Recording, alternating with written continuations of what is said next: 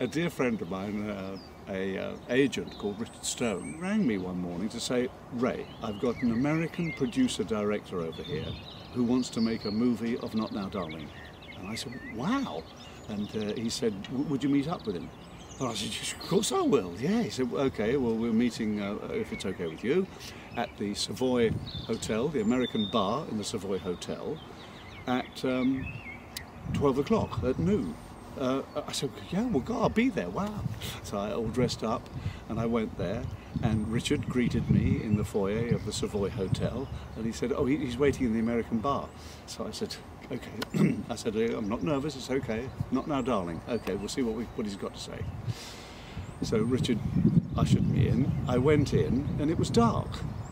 And suddenly the lights went up, and around the bar there wasn't an American producer, but there was Moira Lister and William Franklin and Derek Nimmo and my dear friends. And I was totally shocked. And then Eamonn Andrews came through the double door and said, Ray Cooney, this is your life. And my immediate reaction was, oh my God, it's not an American film producer, oh my God. And I mean, my heart sank. I mean, and it was a terrific honour, of course, but none of that had dawned on me at the time, because I was just so disappointed we weren't going to make the movie of Not Now Darling. But anyway, I got over that shock and then thoroughly enjoyed myself. My wife had been dealing with Eamonn Andrews for, you know, she could have been carrying on an affair. I mean, it was so amazing. I knew absolutely nothing, and I had not even a whiff of an idea. That's why it's so cleverly organised, that show, that programme. And Linda had had many conversations, not only with Eamonn Andrews, but all those people who ended up as guests. And in hindsight, I could remember that Linda, on that morning, we were sitting up in bed, and I said, well, God darn, I'm going to meet Richard Stone, talk about a movie. There's an American director over here, producer, Not Now Darling. Ooh, I'm nervous. And she started to laugh. And I couldn't, and I said, what are you laughing at? And she said, yeah, I'm laughing at you being so nervous when you're usually so good with people. What are you nervous? But she was laughing at the irony of it all. And of course she thought I'd be as delighted as anybody else. In retrospect, she said she found it very difficult, because frequently she'd be on the phone to maybe John Chapman, you know, with whom I wrote many plays, dear friend, and I might come into the room and she'd have to say something like, oh, okay then, John, yeah, no, we're looking forward to seeing you. Yeah, you bet, yeah, lovely, yeah, love to Betty, yeah, bye-bye, darling. And she'd turn it into she's a good actress. But it did make me realise that a lot of my plays, where this kind of situation happens when somebody's covering up for something, they're just so good at it. But so they kind of give you time to polish yourself up, then they put you into a car, and then the next thing you know, you're in the studio, they're going over you with a powder puff, and then you go on, and the first person who comes on is your wife, and then on came these lovely people who I had known over the years, some of them a very long time ago.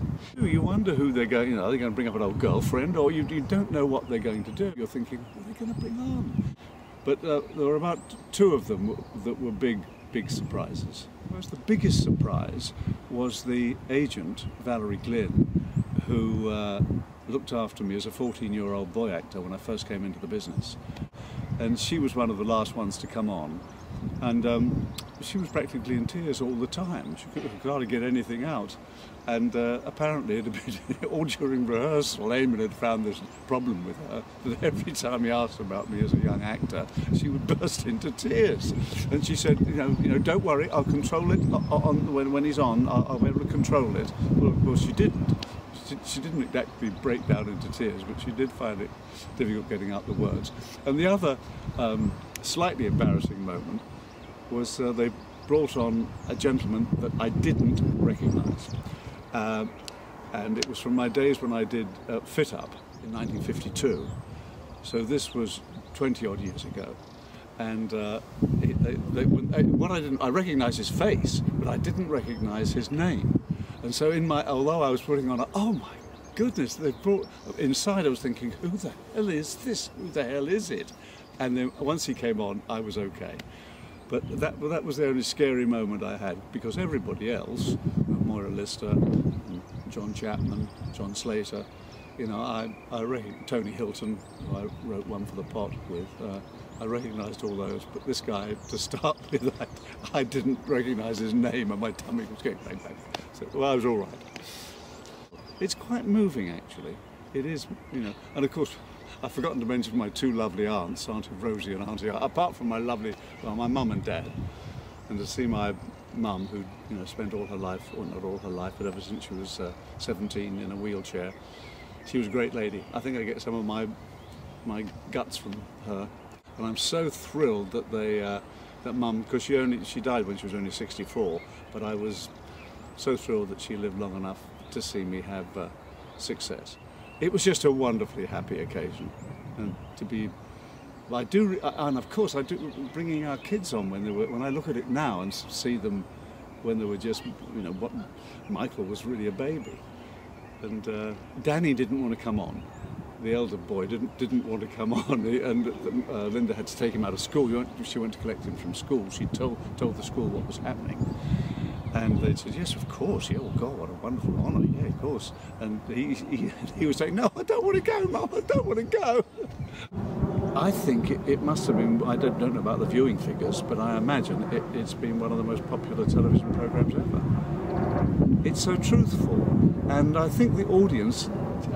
Because it wasn't always about people who had a name in their business. It was sometimes about quite ordinary people. They got to know these people through their associations with the guests, and I think it was, you know, it was like a predecessor to reality television, but real, and it could be quite emotional at times. It was a terrific programme. Well, I've never considered this before, but I suppose to put it into context, it's one of the loveliest things that ever happened. And it's a total, as I've indicated earlier on, it's a total, absolute surprise. You don't expect, on the spur of the moment, to be whipped into a television studio and suddenly say, "Ray Cooney, this is your life." It's right out of left field. And it's the sort of thing you'll never experience again. It's well there, even though, but it's wonderful to, like this conversation now, to talk about it and to be reminded about it, because it's something that's happened. It's in the past, and I'm a great one for not dwelling on the past. I'm thinking about what I'm going to be doing this afternoon or tomorrow morning at rehearsal. So it's just lovely to have that in one's memory. And again, I suppose you've got to consider it didn't happen to everybody. So I'm 1 in 1100. That's not bad. So I've had a terrific career, and Eamonn, I think, summed it up. I think he went over the top a bit, but no, I've been a lucky guy. When I say it makes me feel special, I don't mean it makes me feel like a hero or anything. It just makes me feel as though I've done something with my life that was worthwhile being recognised.